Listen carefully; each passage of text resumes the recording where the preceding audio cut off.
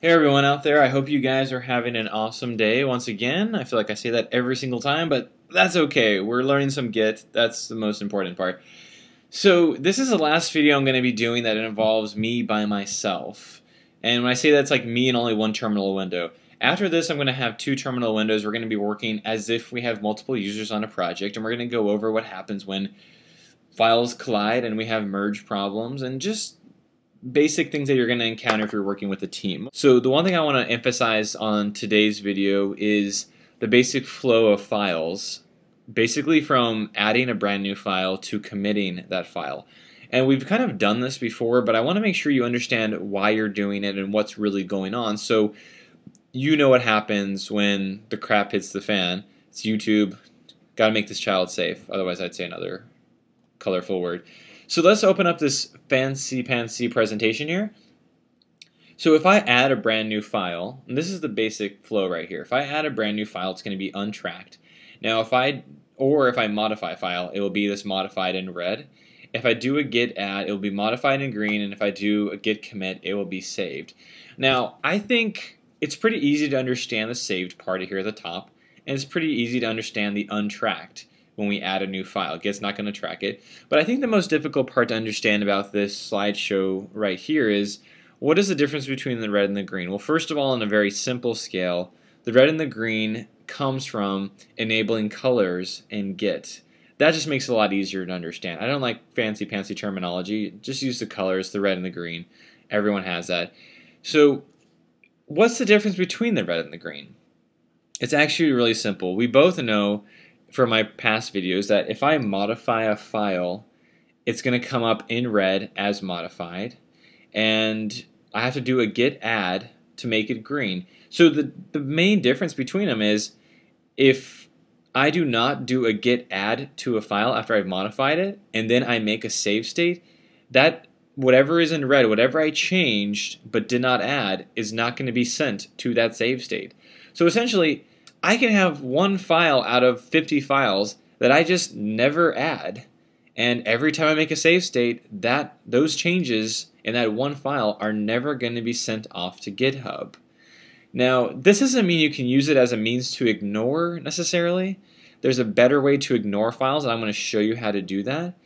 But keep in mind that if you have a configuration file, let's say, and you keep changing it, but you don't want to send it off to GitHub because everyone else has their own configuration files, they should be ignoring it, but Git gives you the flexibility of being able to not send that off, which is kind of nice. It's just extra flexibility. I think for the most part, you're not really going to hold back too many files. You're pretty much going to send everything off, and if you need to ignore stuff, you can use the Git Ignore file, which we're going to go over in this video. So let's go ahead and go through the basic flow. And I want to emphasize that untracked file. Let me take a look at this real quick. This untracked with this white line right here, the reason I drew a white line in there is because when the file's untracked, it doesn't go through any of these stages. It never gets committed. The only way to make it get committed and go to this process is to do a git add, and we're going to do that right now. So if I run git status, I'm clean, fantastic. So let's go ahead and look at my file directory. I just have the readme file. So let's go ahead and add a new file called readme2. I want to say this is readme2. Save it, close it, do a git status. Now keep in mind right here, this is untracked file. I can do whatever I want in my project. If I never add readme2, it is never going to be sent to GitHub, and GitHub is not really going to care about any changes I make to it. It just knows that file exists now in my local repository. So let's go ahead and add this guy. Let's add readme2. And we do a git status, and there we go. It's in green. Because I added it, this is going to be committed. This is going to be sent to GitHub whenever I make a save state.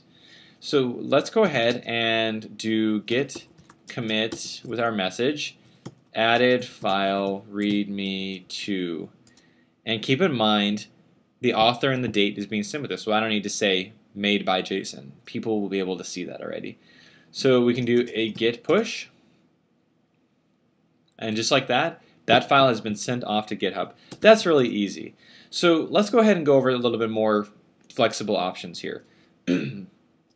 Let's go ahead and modify readme2, modify ASDF, classic, git status.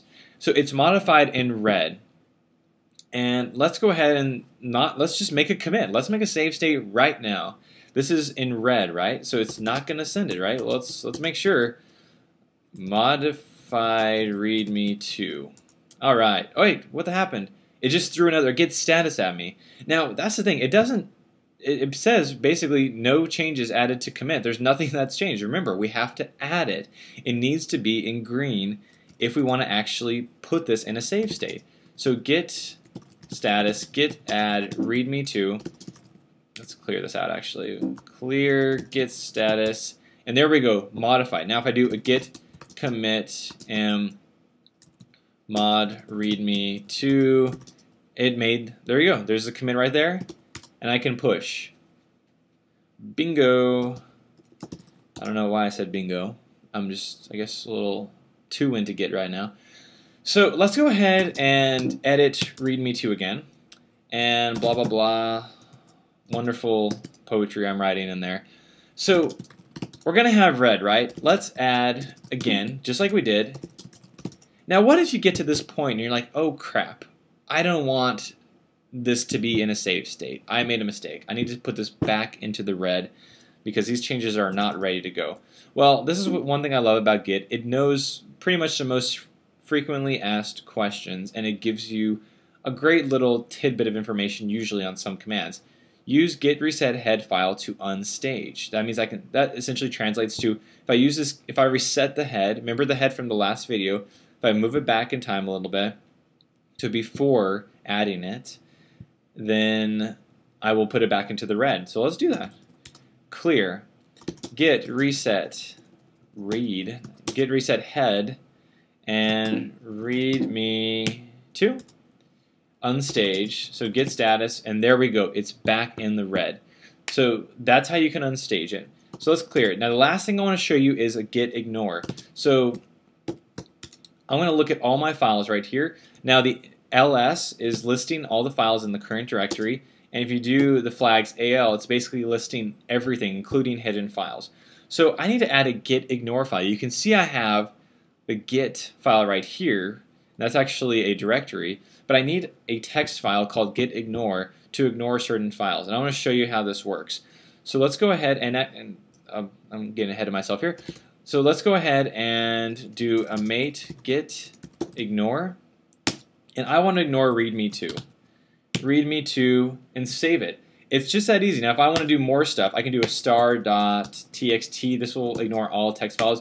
Like I said, you guys are smart. You guys can look up the basic syntax on how to remove files or ignore files. I just want to show you that this exists. So let's clear this out. So git status, look at that. readme2 is still there. I thought I just added this to git ignore. Well, here's the issue. The file cannot be added. It has to be untracked. So remember, untracked is when you add a brand new file and GitHub is not following it. If I've already added it, git ignore doesn't, it's like a honey badger, it doesn't give a crap. It is still going to be following that. So I need to remove it, and this is going to be a very helpful command. So I have the modified readme2, but I can do a git remove, and let's see. Remember, you can do git remove H right there, and you can see all your options right there, but I'm running out of time, so I'm just going to do a git remove cached readme2. I'm removing it from my cache. So basically, that's the opposite of a git add. I'm removing it from the cache. So git status, boom, deleted readme2. It thinks I've deleted it. It's not there. It's ignoring it now. So I'm going to do a git add git ignore. Do my git status. There we go. Clear git commit added ignore file. Git push. And clear git status. And there we go. The README file is there. It's still modified, and I can modify it. Modified it, close it, git status. It doesn't see it anymore. It is ignored. Thank you guys. Have an awesome day.